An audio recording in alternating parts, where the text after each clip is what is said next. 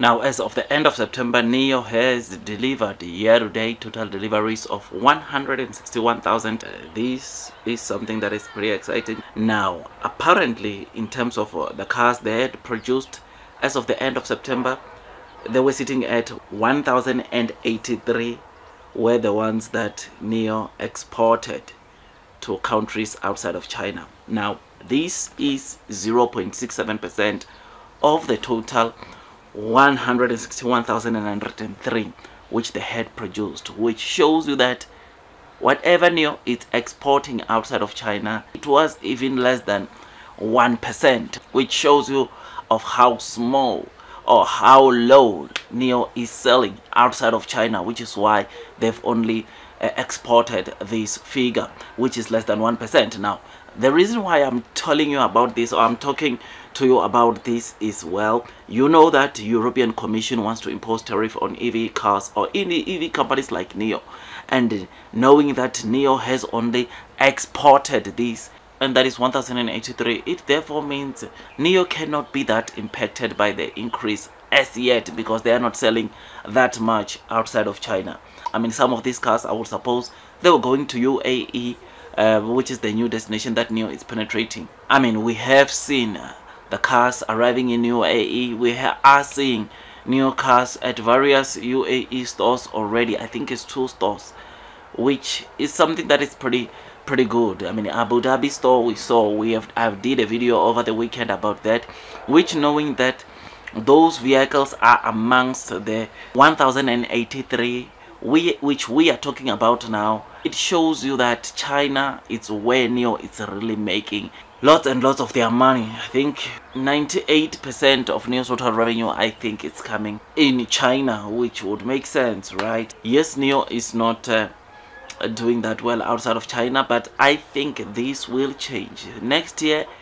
Around the same time, we might be talking about something totally different, because they would have started importing their also sub-brand on for L60, which that will be quite affordable, and it might do pretty well in Europe, right? So hopefully things get better with time outside of China, but as it stands, things are not doing that well.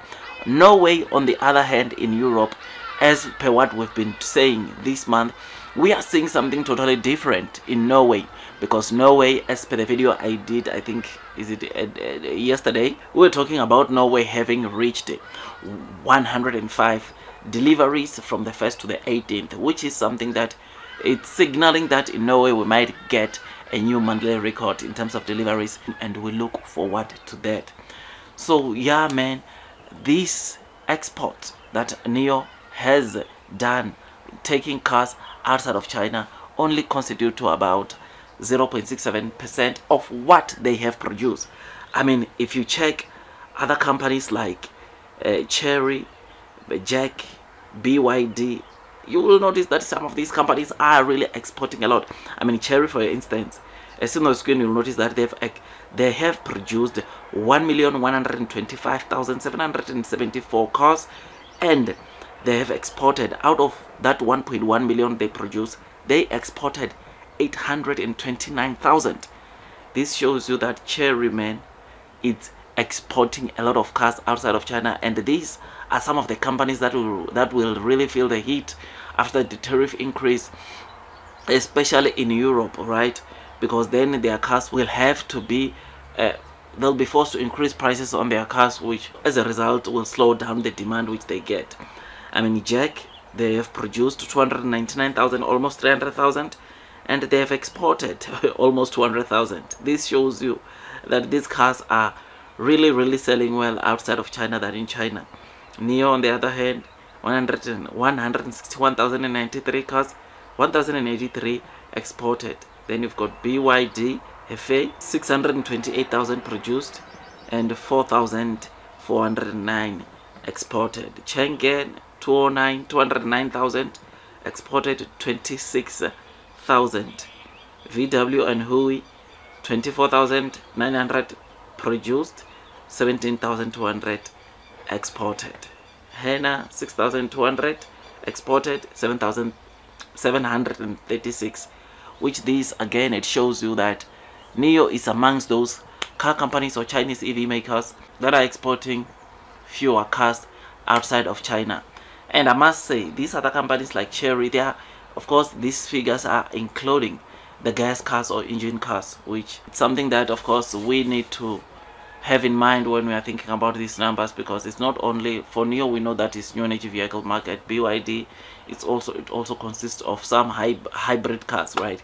So yeah, this will slow down or maybe make the Chinese cars outside of China, especially in Europe, not doing that well, because especially these ones that are selling most of the cars in Europe, or new energy vehicle cars in Europe, because when tariff comes and kicks in, these car companies are going to, of course, struggle, or the demand is going to be compromised in Europe, whereas companies like Nio, they won't feel much heat, especially that they are not selling that much, or they are not exporting that much.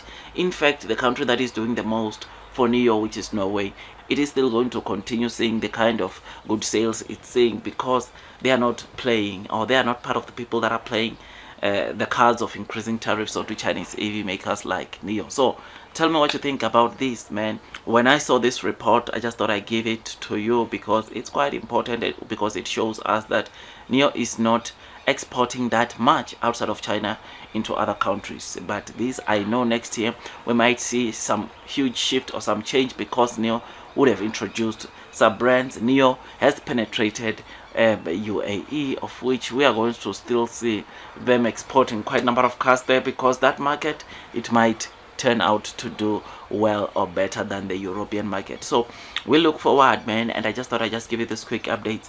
So tell me what you think about this. I know share price wise, Nio is not the company that is doing that well, and yeah, which is why you need to do your own DD, so that at least you're comfortable as you are investing into this stock. Don't know what this week holds for us in terms of the share price, but I suppose let's wait and see. But remember, when we are investing into this stock, we are investing it checking one way it could be in the future. We are investing for the long term, and therefore we need to ignore the day-to-day movements that we see sometimes on the stock. Otherwise, that's all from me. Don't forget to hit that like button, comment, subscribe, and once you subscribe, don't forget to hit or click that notification bell, so that at least you get reminded every time I drop a new content, because on this channel I talk about Nio, because I know that blue sky is coming. Otherwise, that's all from me. God bless you all.